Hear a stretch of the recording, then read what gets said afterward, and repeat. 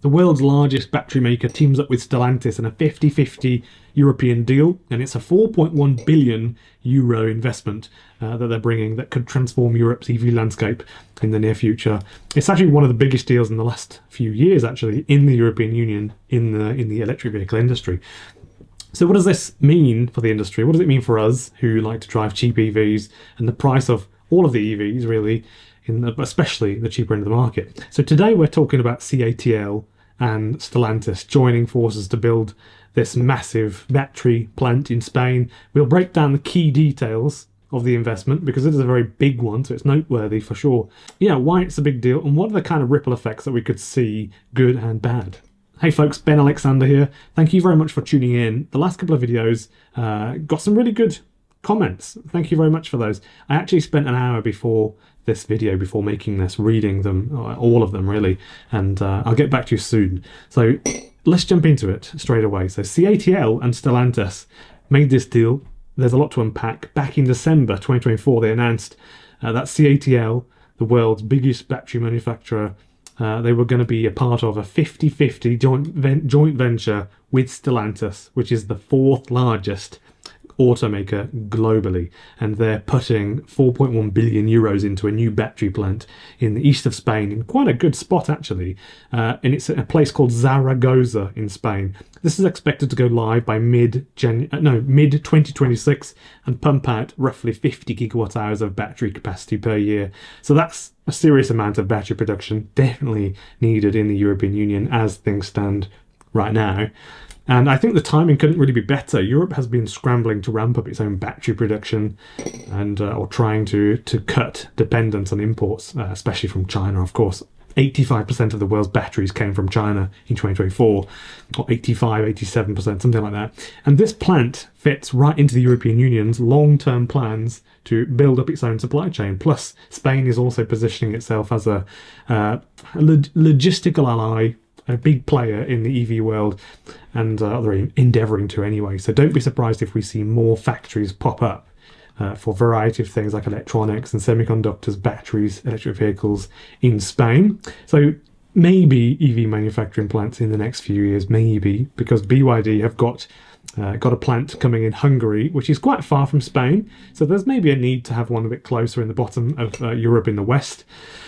So how does this affect the EV market? What does it actually mean for the EV market? What does it mean for us when we're looking for a small, cheap EV? Stellantis, obviously they're doing really well with those sort of cheaper cars. This might help bring the costs down, I think, notably more so in the cheaper cars rather than like Teslas and things like that, of course. Stellantis now has got a steady supply of LFP batteries coming. They're on the way with that. So that means that it's possible that LFP batteries could be in their cars and maybe be cheaper than nickel-based ones. That's conceivable. That could mean lower costs for electric cars under their brands with the better chemistry, so LFP chemistry if you're wanting the longevity and the extra safety. So they can also avoid, I think, most of the import taxes. I don't know where the minerals are coming from, so to produce the batteries, and they can be under a tariff, so there could be a 10-20% tax on that, maybe.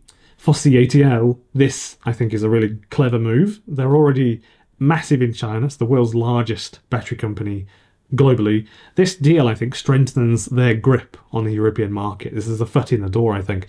It's a win-win. Stellantis gets reliable, cost-effective batteries, and CATL expands its footprint in Europe, which is a foot in the door, isn't it? So for us consumers, more competition in battery production usually means lower prices, usually, at least in the EV world anyway, and better technology over time as well. That will all come, and we shouldn't really have to pay too much more for that. If we can avoid tariffs, as much of the tariff as possible, and there's more competition, then we'll get cheaper cars, I think. Of course, it's not all smooth and simple. The European battery market has seen some really big companies struggle, such as Northvolt, really struggling, which has been facing financial hurdles, basically closing the doors maybe in the next couple of years, maybe.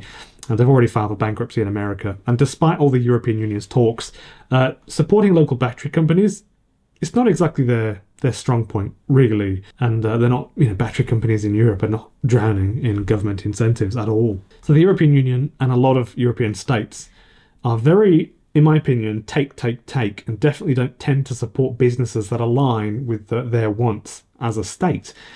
And yeah, that's exactly what they do in China, actually. China want to lead the green tech space and the transition to green, renewable energy and stuff like that.